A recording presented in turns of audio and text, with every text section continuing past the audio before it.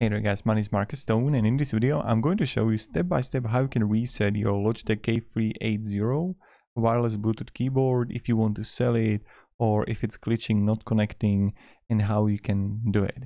So the first thing that you want to do is to turn it on.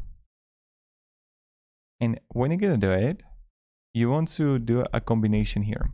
So the combination is like this. You're gonna press escape, O, escape, O, escape, B. And did you see the, the dum dum dum, the blick blick blick?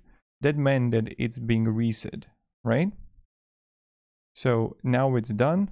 Oh, you're gonna have it deleted. And now let's say I'm going to press F1 and I'm going to look for connection.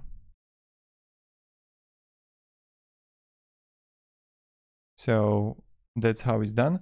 If you're gonna have any questions, guys, let me down below in the comments. We'll be happy to help you. Now I can't even see the Logitech in my options here.